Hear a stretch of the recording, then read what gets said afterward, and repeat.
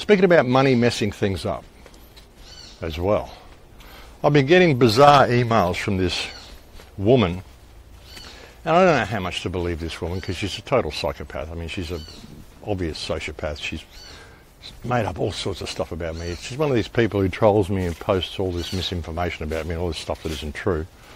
So I don't know how to believe anything she says. But she keeps sending me information about or complaints about the development down at Nightcap in New South Wales that Gunham and AB and a few people are doing, and I think a few people have bought into. And like I said, I don't know how to believe anything this woman says, but you know, the emails are persistent. So if possible, I'd like some of the investors of Nightcap to possibly email me. Just let me know how you're going, what's going on there. Are you happy? Is everything working out? I'd just like to know, because all I'm hearing, I mean, I hear good things from the developers and I hear incredibly negative things from this woman and her followers.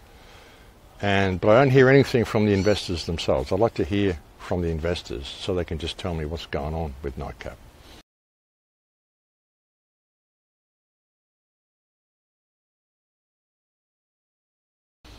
Because I just had Gunham on to talk about it. Well, it was mentioned, we were talking about other things, but I had him on to talk about Nightcap once or twice, probably a year, maybe 2 years ago.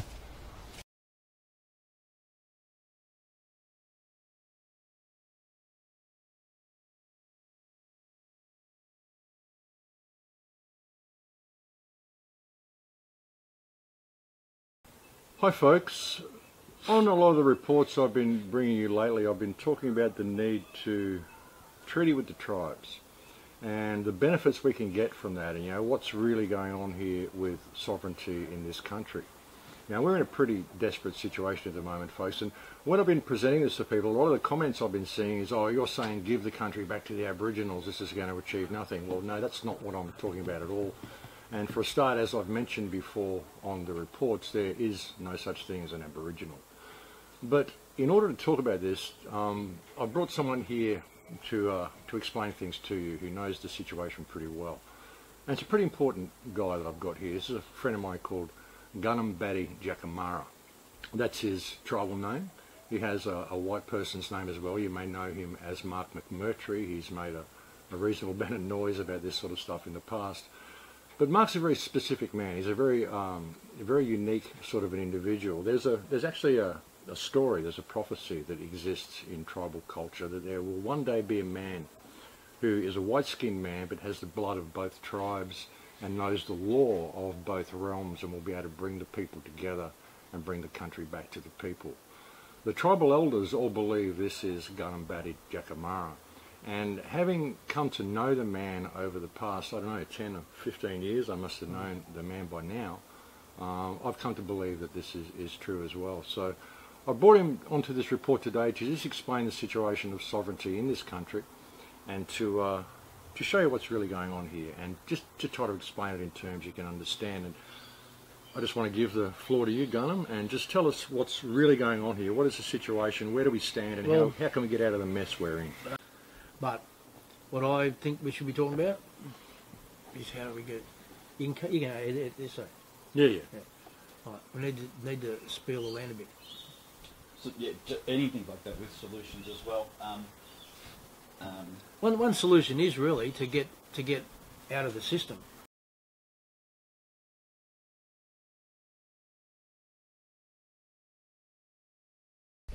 Hi folks, I'm just here again with Gunham Jakamara. I thought I'd bring you an update on what's going on with the tribal land. There's been a few questions. I'll give you a little bit of a pan around here to have a look at what's going on. This is the land we're talking about. For anybody who's familiar with Australia, there's Mount Warning over there. There's been a few questions, so we're going to try to clear up some of the stuff. This land has a little bit of a history. There's a little bit of bad press with one of the previous owners, and I've had a few emails and a few people questioning what's going on and stuff. So Gunham wants to sort all that out as well and tell you exactly what's going on here and what they're kind of looking at, the sort of people they want to have involved and what the vision is here. So I'll hand you over to Gunham a little bit, and wrong way, and he can tell you a little bit about what's going on. So give us a bit of a spiel on what's going on here with all this, Gunham. I think Gunham's got a good heart, and I trust this. Project. I think it will be good.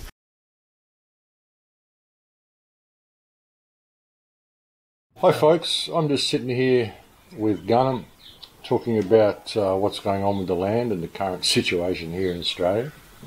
We're just going to talk about how things are developing down there and where it's all going and what we can do with our precarious future at the moment. What do you think about what's going on at the moment, Gunham? I think that this is a time in the history of mankind where everyone who walks this planet needs to have their wits about them.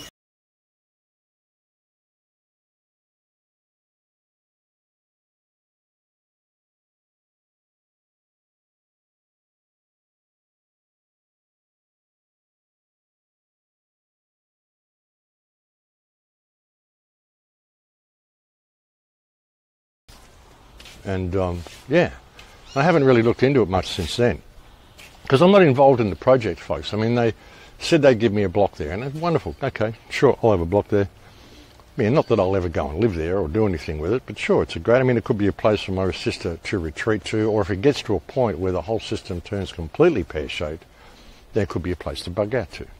But yeah, okay, no worries. But that's my only interest in it. That's all I've really known about it. I've only visited once or twice.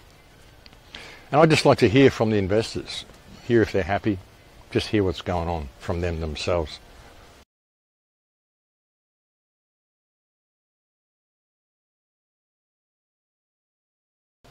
Because, like I said, all I'm getting is these weird emails from this woman who I know to be a full-blown sociopath, just because some of the stuff she said about me. She's tried to attack my landlord where I lived in Australia and all sorts of stuff. This is one of the most decent people you'll ever meet that she'd never met. She's trying to dox him and spread his address everywhere, and she's trying to do what she can to hurt him because he was giving me somewhere to live. I mean, a total full-blown sociopath, this woman. For some reason, she's got on this hate fest. I mean, she honestly comes across like a jilted lover. It's one of those sort of fatal attraction sort of things. And I got no clue who this woman is. But anyway, yeah, so I thought I'd put that out there. So if you're one of the investors, just give me an email, give me a call, let me know how you're going, if everything's working out. And yeah, that's about it, I think, folks.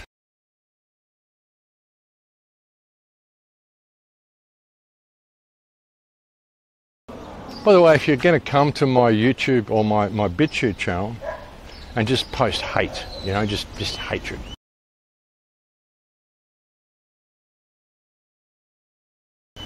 No conversation, just hatred and personal attacks and abuse. We have a block button now on BitChute.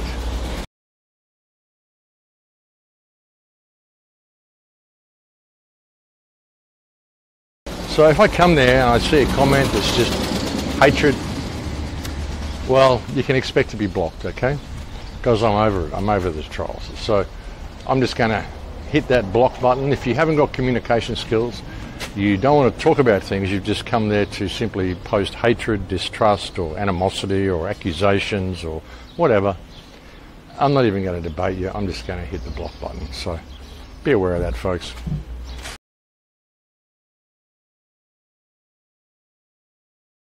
Max Igan, just to create a pen name. Like I said, I always used the name Max anyway. I always hated my middle name. I mean, I always hated my given name. So I never used it. I stopped using it back when I was a kid.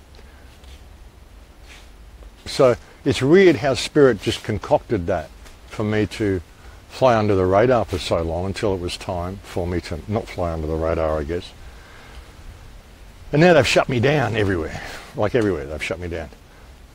But just for the record, I'm going to tell you my real name because it doesn't matter. It doesn't matter anymore. I mean, like I said, it was just this thing that Spirit guided me to do. And it's just a name anyway, but my actual given name is Richard. My middle name is Maxwell. My last name is Rowe. R-O-W-E, Richard Maxwell Rowe. That is my given name. But like I said, I've always used the name Max.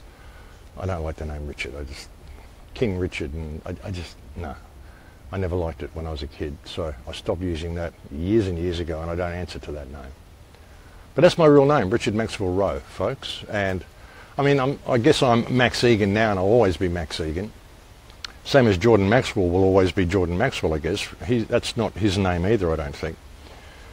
And, you know, a lot of people do this, but it's interesting how Spirit guided me to do that. Like I said, I'm not fussed about the name. It isn't about the name. It became a bit of a game keeping it kind of hidden, you know. But, like, you know, it doesn't matter now. They know who I am anyway. And when I travel, it doesn't matter. It still comes up on the radar now because it's all biometric. It's all facial recognition and all that sort of shit. And it isn't because of any of that. It isn't because of names or any stuff like that that they close me down on Patreon or they close my bank accounts or anything like that. It's because they don't like what I'm doing. And when they closed down my bank account, basically the letter said that, you know, you're not the type of person that we want to have banking with our bank. You know, they didn't really give me any more details. I'm just not the type of person that they wish to do business with. And this Patreon said the same thing. You know, we're not willing to support you because you're promoting medical misinformation.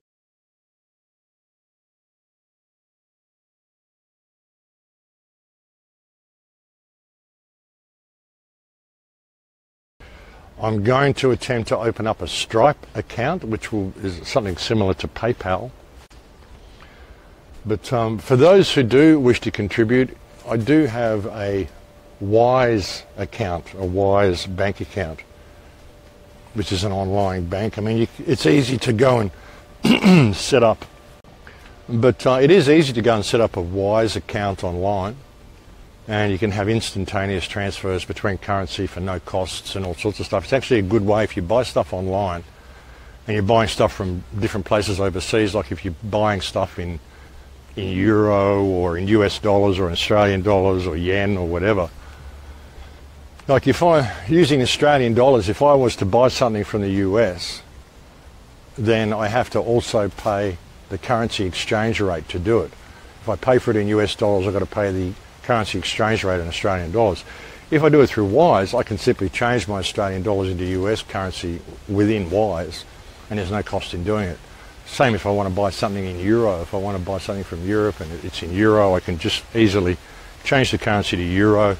There's a different whole new bank account number for it, and you can pay for whatever you want in euros. So it's actually a really good setup. But if you were to open up a Wise account, anybody who wishes to contribute, because I know I did have a lot of subscribers and I've had a lot of people contact me saying they'd like to be able to send me a contribution. And it has been quite difficult actually, folks, and I'm fast running out of money here in Mexico because, like I said, they've just shut down everything. Now I've got this Wise account. People can contribute into that if you have a Wise account yourself. So that's an option as well. If you do want to do that, you could send me an email and just put donation as the heading or whatever, and I will get back to you and give you the Wise account details. And I'll look forward to speaking to you again soon, folks. Please take very good care until then. And again, if you can offer any support at all, please write to me and I will give you the details of my Wise account. And any support that anybody can offer at this time would be greatly appreciated. And hopefully soon I will hopefully have the Subscribe Star or my Stripe or something working anyway.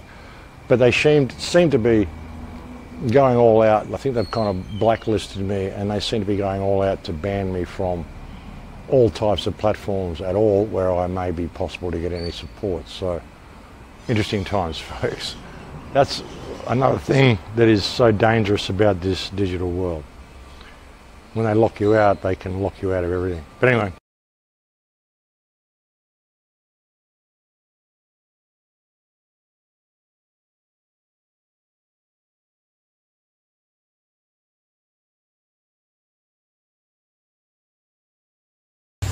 To be honest, I'm, seriously thinking about packing it all in anyway. I can't really afford to do this anymore.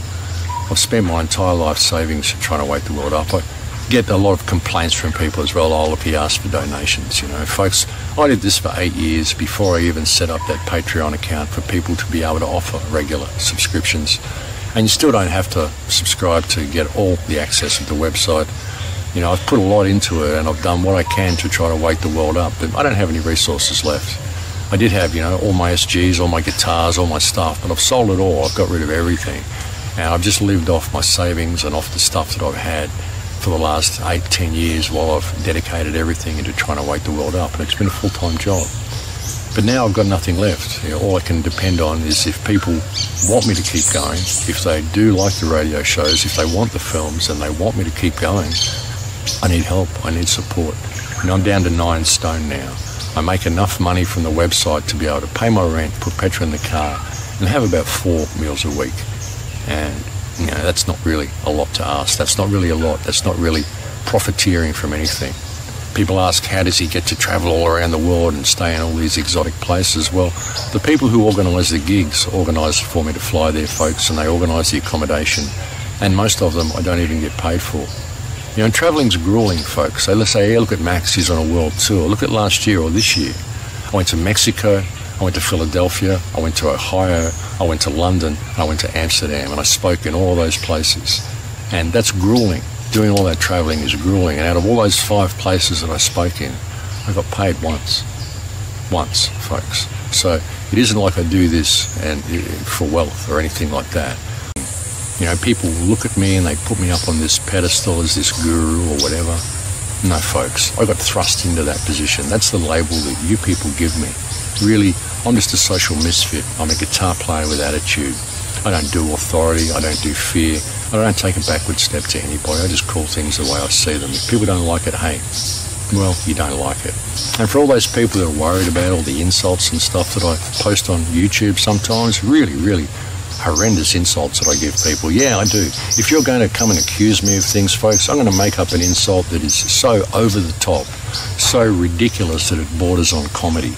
And I'm going to post it there so you can think about yourself. Because if you want to tangle with me when I'm feeling down or when I'm feeling in pain and you want to try to amplify that pain, I'll give you back 10 times what you can give me. Because I want people to know that I am human. I do feel things and I do get angry.